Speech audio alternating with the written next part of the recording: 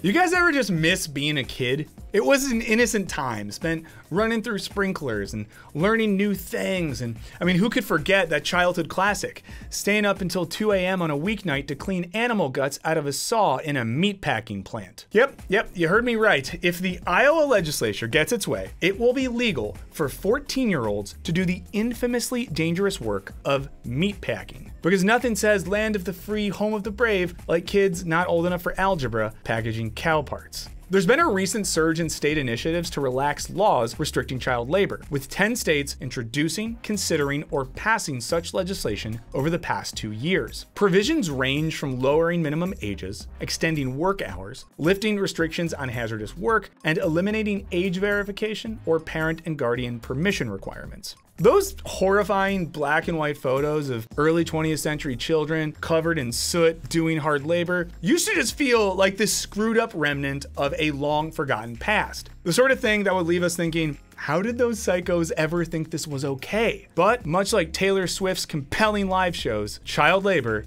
is back. And ironically, I think it might be the case that some of Taylor's earliest tours and musical output were an instance of child labor. Now, according to the Economic Policy Institute, in the last year, there was a 37% rise in the number of minors employed in violation of labor laws, marking a 283% increase since 2015, while the number of minors illegally employed in hazardous occupations is up 94% since 2015. And of course, this is all going down at a time when so much political discourse, especially on the right, is about protecting the children, with panic about dangerous books, drag shows, or even just conversations about sex and gender. Surely lawmakers would consider physical labor at least as dangerous as a book about gay penguins, which is a real thing that people freaked out about. A book about penguins that were gay, that loved each other. And we made a recent video that kind of dove into the politicization of children, so you can check that out if you want. So what does it say about our society when we have children spending their precious youth working the night shift at a factory? Is it just the real life version of the saddest Bruce Springsteen song ever? Let's find out in this Wisecrack Edition, Child Labor. It's back,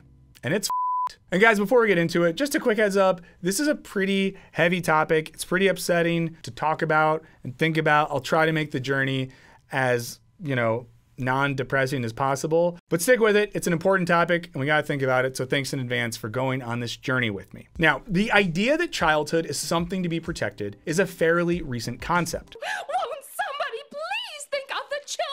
Child labor practices in America peaked during the Industrial Revolution from 1820 to 1870, and meaningful change didn't come until the 1930s. That's a whole 100 years after Britain made child labor more or less illegal. And before you Brits get all snobby, remember that you literally just crowned a new king, and he wears this silly hat and he holds his magical scepters and he has a bunch of jewels that were definitely not fairly purchased at the jewel store. American kids worked in textiles, mining, agriculture, canneries, and all kinds of factories, along with holding less dangerous but still all-consuming jobs as bootblacks and newsies. Take it, friends. Arm yourselves with knowledge. Now, this meant kids, and particularly poor kids and the children of immigrants, weren't going to school, which severely hurt their chances at upward mobility. Luckily, by the late 1800s, labor groups had popped up to protest these practices and sought legislation to get kids off the factory floors. These efforts culminated with the Fair Labor Standards Act of 1938, which is, to this day, the primary federal law that regulates child labor in America. I don't know about you, but it just seems like that's the sort of thing that should be updated between now and 1938. Like at some point between where we're at now, 2023, and 1938, we could have just given that one a look. It's worth noting that when reformers started advocating for child labor regulations, they mostly did so at the state level. However, they soon realized that federal legislation was necessary to make meaningful change. Because if an industry got regulated out of one state, companies would simply just move to another one with weaker laws. Now, federal laws generally prohibit employing minors under 14, restrict the hours and kinds of work allowed for those under 16,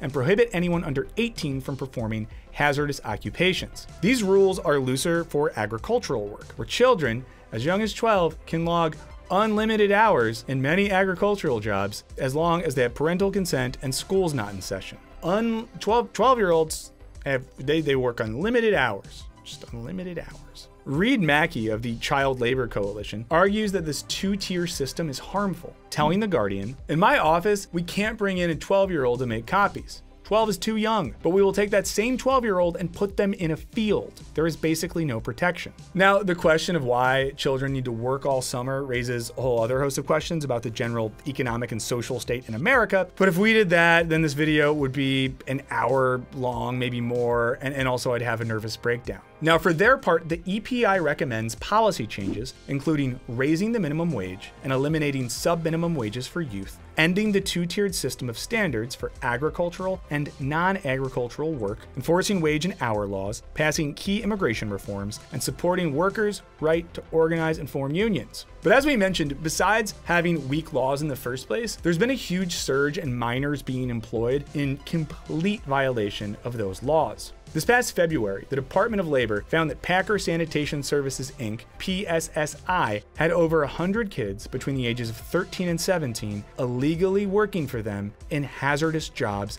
at 13 different meatpacking facilities. These kids were doing work overnight, cleaning razor-sharp saws and operating dangerous equipment on the kill floors of slaughterhouses. The kids were working on the kill floors of slaughterhouses. At least 3 kids sustained injuries, including burns from caustic cleaning chemicals. The Department of Homeland Security is running a parallel investigation because many of these kids appear to be unaccompanied migrant children who have been trafficked. PSSI, owned by the world's largest private equity firm, the Blackstone Group, was found to have engaged in systemic use of child labor across 8 states. Also, for a fun time, just Google the Blackstone Group and see the fun things that they've been up to over the years. The US Department of Labor quotes Wage and Hour Regional Administrator Michael Lazary. "The adults who had recruited, hired, and supervised these children tried to derail our efforts to investigate their employment practices." In other words, this wasn't just a case of some 15-year-old trickster growing a mustache so he could work on the kill floor at the slaughterhouse. You hear that, Bojack? Vincent is an adult, and I'll bet he knows how to treat a lady. He very clearly isn't and doesn't. This was an institutional problem. Those doing it knew it was illegal, and then they attempted to cover it up. You can't make a tomlet without breaking some Greggs. Meanwhile, several Hyundai Kia factories in Alabama are under investigation for employing Guatemalan migrant children as young as 14 as low-wage assembly line workers. As of this February, the DOL was investigating over 600 child labor cases, including ones involving McDonald's, Dunkin' Donuts, and Chipotle. They note that this is likely a small fraction of the actual cases out there, as so many go unreported. So, are the kids just yearning for the mines? No, not so much. Over the past 20 years, there's been a decline in youth labor force participation, suggesting that young people are choosing to delay going to work in favor of finishing high school. Now, the EPI calls this a positive trend for both individuals and the economy, not one that should be slowed or reversed. Of course, when we talk about child labor, we're not talking about kids with the privilege to make the choice to put off entering the workforce. More bluntly, child labor is very much a class issue, and the kids that lawmakers are fighting to send to work, especially in the most dangerous fields, are overwhelmingly migrant children. Now, some 130,000 unaccompanied migrant children came across the US border in 2022. Many are eligible for asylum, but the epic backlog of asylum claims leaves a lot of them in limbo for years. As their claims process, they're ineligible for work permits or any of the already limited social programs for Americans living in poverty. The Biden administration has compounded the problem by pushing to get children out of shelters and released to sponsors who have not been properly vetted and will sometimes traffic the children into work. Again, that's, because they're kids, they come and they seek asylum, and then, we'll give them to these people to take care of them, and then those people traffic them into work. Guys, do you ever just think that some people are just really bad? I always want to believe that everyone, is potentially good, that we're all trying our best, but then there's adults out there who look at a migrant child and think to themselves, I could trick the government into giving me care for that child so I could traffic them into work and probably get money from it. There's just human beings that think that. Though the Department of Health and Human Services calls minors monthly after they're released to sponsors, the Times learned that the agency loses contact immediately with a third of those children. According to the Times, in Los Angeles, children stitch Made in America tags into J. Crew shirts. They bake dinner rolls sold at Walmart and Target, process milk used in Ben & Jerry's ice cream, and help debone chicken sold at Whole Foods. As recently as the fall, middle schoolers made Fruit of the Loom socks in Alabama. In Michigan, children make auto parts used by Ford and General Motors. And guys, we live in a world where people are like, oh, protect childhood, but oh, they can't see a drag queen, they can't see that, but they can debone chickens and so what the f? 15-year-old Carolina, who works in a Cheerios factory, told the Times, sometimes I get tired and feel sick, but I'm getting used to it. She's getting used to it. Because that's something a 15-year-old should do. She told them that her stomach often hurt. And she was unsure if that was because of the lack of sleep, the stress from the incessant roar of the machines, or the worry she had for herself and her family in Guatemala. At this point, it's really hard to not just take a step back and take a deep breath and truly ask God himself how the f this is all happening. Well, the convoluted nature of modern supply chains makes it pretty easy to explain. Professional staffing agencies act as an intermediary, supplying migrant children to employers who feign ignorance, saying that they didn't ask for age verification because they assumed these agencies had done their due diligence. Companies doing this include General Mills, which after the Times exposed its use of child labor, said that it recognized the seriousness of the situation and would review the findings. It all feels very... I'm shocked to find that gambling is going on in here. You're winning, sir. Oh, thank you very much. But let's go back to the recent push to loosen child labor laws, which would make some of this legal. How do lawmakers and advocates justify these laws? Well, there's a range of arguments. The Koch brothers-backed Foundation for Economic Education published Let the Kids Work, which argued that having a job builds character. It's okay, it's a job. Yeah, shooting bolts into cows' heads is a job, but it's not how I want to spend my Thanksgiving. Other conservative think tanks argue that these regulations are simply government overreach. But because you're not idiots, let's just f***ing say it. It's all about profits. There's a reason industry lobbyists are pushing to convince state governments to weaken their laws. The kinds of jobs that children can do have historically been undervalued, like how fast food workers aren't supposed to make a living wage because, if they get too comfortable, they might not try to hustle their way up the ladder. Today, we're in a competitive labor market, which is driving wages up. As the EPI argues, employers seem uncomfortable with the reality that they must pay higher wages to attract workers in a tight labor market. Yet this is exactly the way markets are supposed to work. You guys ever notice that the people who are most obsessed with the free market don't like it as soon as it doesn't work for their precise ends? It's like, oh, the invisible hand, let the market do its thing, except, no, the market can do its thing, except for when it says we gotta pay workers more, then no, we gotta intervene. And one quick fix is to hire children and pay them less. As Marcy Goldstein-Gelb, co-executive director of the National Council for Occupational Safety and Health, put it, I think there is this myth that you need to put young people in any possible job because there are openings. I think we are moving into a new age where we need to recognize that workers of all ages are seeking to earn a sustainable living and not put themselves in harm's way. On a federal level, the US is trying to crack down on child labor, with the Biden administration proposing a child labor exploitation task force, a new enforcement initiative, and an appeal to Congress to increase penalties on those who violate child labor laws. But that isn't stopping the fight for loosening child labor laws at the state level. Guys, this isn't in the script, but who recently did this was Sarah Huckabee Sanders. And when she signed the bill, she surrounded herself with kids. Iowa's proposed bill would let kids as young as 14 work in industrial laundries. Kids 15 and up work assembly lines, and kids 16 and up serve alcohol. It also creates a special driving permit for kids as young as 14 and a half to drive up to 50 miles to work. Of course, the legal driving age there is 16. They're doing this because they would rather do that than pay people more money to work these jobs. This is just the real thing that's happening, guys. If there's something else happening, explain it to me in the comments, but it seems like this is just what's happening. This law also eliminates the authority of the labor commissioner to require work permits for minors in certain occupations, and gets rid of rules that forbid parents from making false statements in order to get their kid employed. Okay, guys, get ready for this one. It also removes liability for the injury, illness, or death of a child laboring in a work-based learning program. So what this is saying is that if a kid, 14 and a half or so, driving themselves to work, is in a work-based learning program and they get injured, or they get sick, or they die, there's no liability for that corporation. And that's in a bill in America in 2023.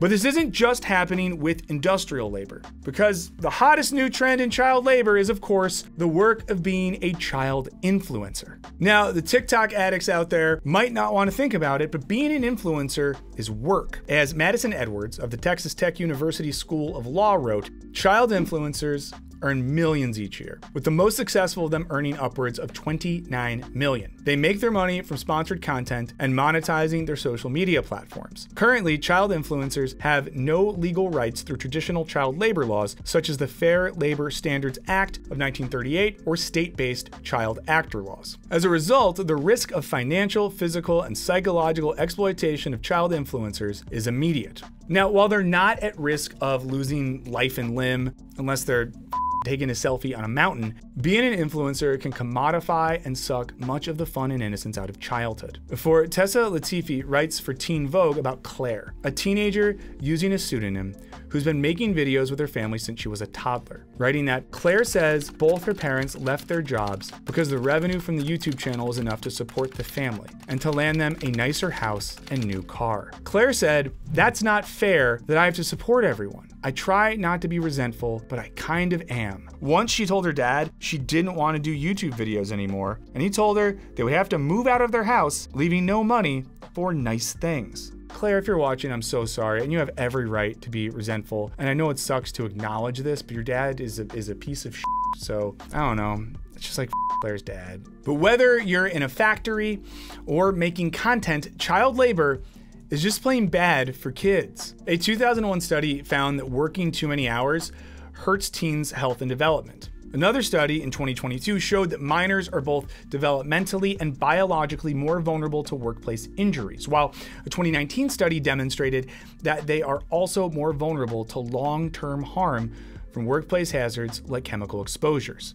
And a 2022 study further showed that out of all workers, those with the lowest earnings and highest unemployment rates are people who dropped out of school, an obvious effect of loosening labor laws. And while there's always hope that the recent rise of organized labor could shut this all down like it did 100 years ago, as long as governors, state legislatures, and well-funded lobbyists are dedicated to getting America's children back to the factory, it's going to be hard to stop. Given the very real harms associated with child labor, it's baffling that so many lawmakers are going on the record for kids to be doing more and truly dangerous work. As we mentioned, we're living in the midst of a moral panic about protecting the children. But it seems that, though there's plenty of political will to protect children from, say, being read a book by a drag queen, that will disappears when it comes to protecting them from dangerous working conditions. It's almost as if, when protecting the children is incompatible with improving the bottom line, lawmakers are perfectly willing to choose money over children's health, lives, and safety. This suggests that the rhetoric surrounding keeping kids safe is really just that, rhetoric. But what do you guys think? What does the return of child labor say about our country and our priorities? Is it just one more manifestation of corporate greed, or is something deeper going on? Or is the value of children learning hard work as American as for-profit colleges? Let us know in the comments. Thank you so much to all of you who made it through this whole video. It was intense for me. I imagine it was intense for you to think about all this, but we appreciate that by supporting this channel, you are all giving us the space to dig into stuff like this and to take on heavier topics, because we do think it's important. So thank you so much. All of our patrons, you know that I love you very much. I don't feel like doing a whole pitch for that right now, but there's a link in the description if you guys want to check that out. But as always, thank you so much. I promise the next one won't be as gnarly as this, and I'll see you later.